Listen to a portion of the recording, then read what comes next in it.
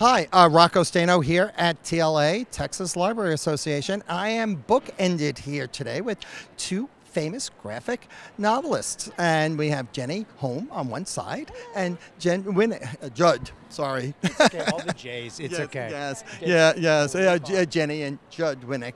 Yes, so thanks for being here. Our pleasure. Yes. Thanks for having us. Yes, and so every year the librarians come to TLA and graphic literature becomes more and more popular. So how do you feel about that?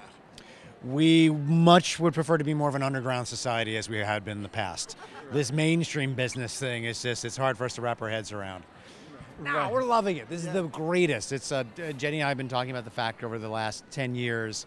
It's been amazing that comics and graphic novels have now entered more of a mainstream, and we're doing more all ages stuff. And it's great, so great that the librarians, who are the backbone of what we do, are so beyond embracing. They are our greatest cheerleaders. Yes, and now you have a very popular series, HILO. I do, I do, yes. Yes, what number is that? This is HILO, book 4, Waking the Monsters. So we're doing about one a year. It's an ongoing series, and I'm very pleased. Yeah, I'm sorry, what number is this? This is number 4. Number 4. Yeah. Yes. Yes.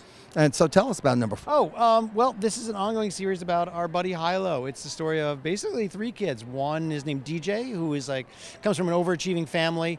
Another is Gina, who's a girl who kind of wants to reassert herself. And the third is HILO, who is a boy who literally fell out of the sky and befriends these 3 kids. And they're going on, well, it's an ongoing adventure. It's a serialized story in every book. A little bit like Harry Potter. Every book takes us a little bit closer to finding out this big mystery of who HILO is, why he's here, and what he's supposed to do. Okay, and then we have Baby Mouse, and so that you create with your brother Matt. How's Matt doing? He's trouble.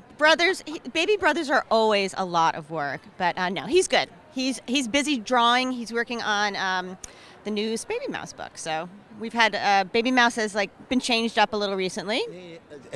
Yes, and how so? Well, she has grown up. She's finally going to middle school. It's been 20 books before she went to middle school, but eventually she got there. She's been growing with our readers, and so she has her own series now called Baby Mouse Tales from the Locker, and the first book is Lights, Camera, Middle School.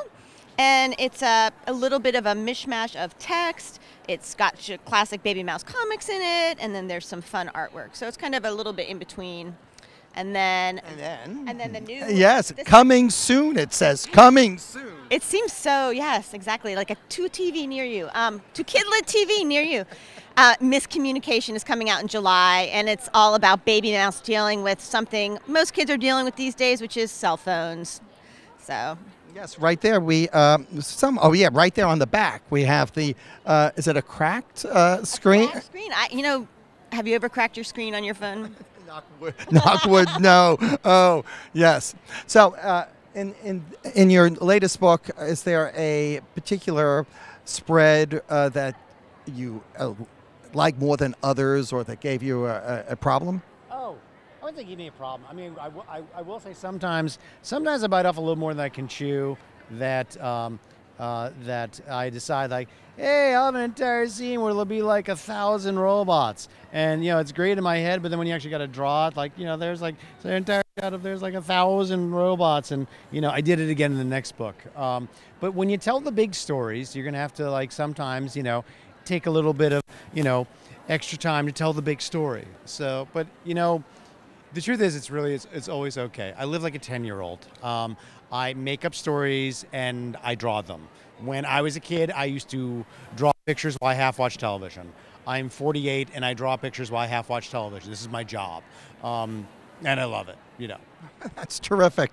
Now, do you have a right of refusal over any of the drawings? Oh, can I boss my brother around? Yes. Absolutely. I'm the older sister. I'm in charge. He's just my minion, So do you have a favorite? Do you have a favorite? So I do. So in this book, Baby Mouse joins the film club at school. And I used to actually be a film producer, so this was kind of funny for me to do it. And the movie that they make in the film club is called Au revoir, my locker. So it has this very melodramatic poster, kind of this epic poster. So I love that.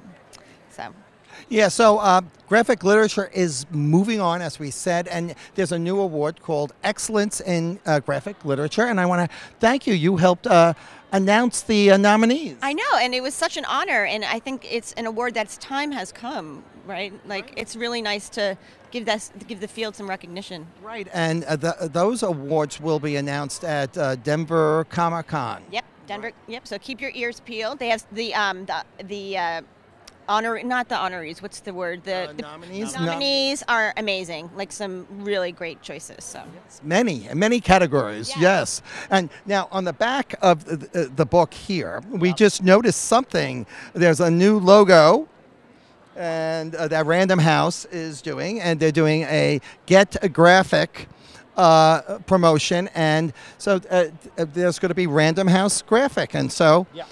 Your books will be part of that. Very exciting. Very exciting. Yeah. Yes, a whole new imprint from Random House, which has a bit to do with, because me and Jenny. So it's nice.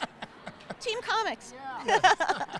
Well, thank you both for being here, and enjoy the rest of the show. Thank you so yes, much. And Thank you for having us. Yes.